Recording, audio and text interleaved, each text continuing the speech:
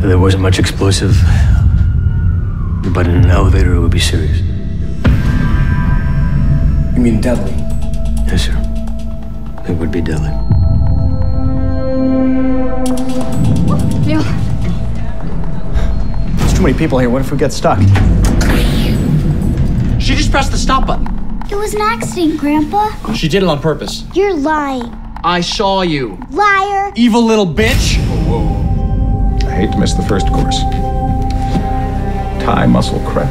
Yeah, there must be a phone or an intercom or something. It's not moving. Fuck, I knew it. Please, watch your language. There are women and children here. We're hanging here, squeezed in like fucking sardines 50 floors up, and my language is the problem? I bet language wasn't the problem when you were blowing people up. Come on, though.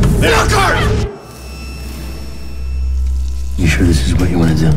Wherever you are, it's gonna go off. Hello! You know those stories about people who almost get on a plane that crashed? I'm the guy that takes their place. How long do these people have? It was time to 2 hours. Maybe 10 minutes more or less. I don't check for bombs! There's experts for that! You are the fucking expert! This is desperate thinking. We're trapped here on with a bomb, all right, Mr. Barton? A bomb! It's all desperate. We need help, and we need help now. They evacuated the building.